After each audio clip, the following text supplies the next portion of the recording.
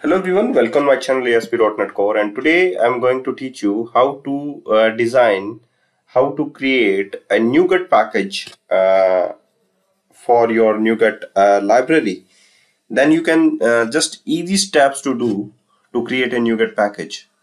Okay, so here we have a class library project, and the default class, that is class 1, first of all deleted from your project. That name is simplecal, that is designed for simple calculator. And here I am just adding a new class file, that is the calculator. And in the calculator we have only the single method, that is add, and that return integer type value. Okay, and here we have two parameter in the method, that is a and b, that types of that is integer. Okay, so just now go to the project properties and go for the project tabs, and here we have a generate nuget package on build checkbox. Just check it this. So if you are using this checkbox, then there is a no need to fire any command for creating a nuget package. When you build this project, then you will see that automatically created a nuget package file.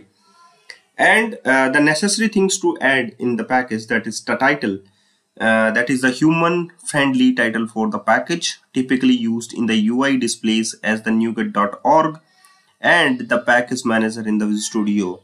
So just I am adding to the some lines for the title.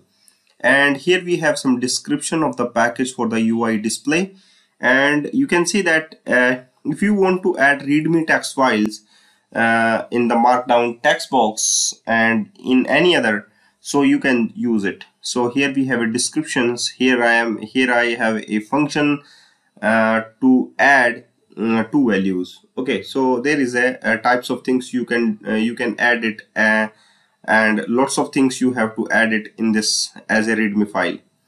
So here we have a lots of options, so just read it and carefully insert some values in the text boxes.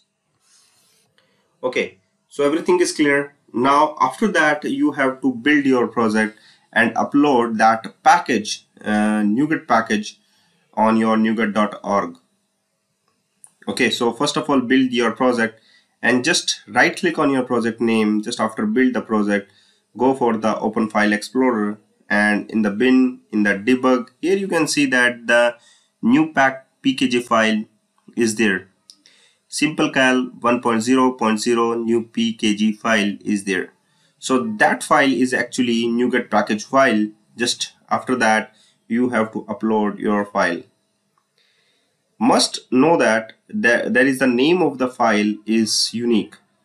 There is a you can sign in into your Microsoft account to upload that package on nuget.org, and after that you will use this package by using their function name. So thank you guys for watching this video, and keep watching all other videos which is related to ASP.NET Core.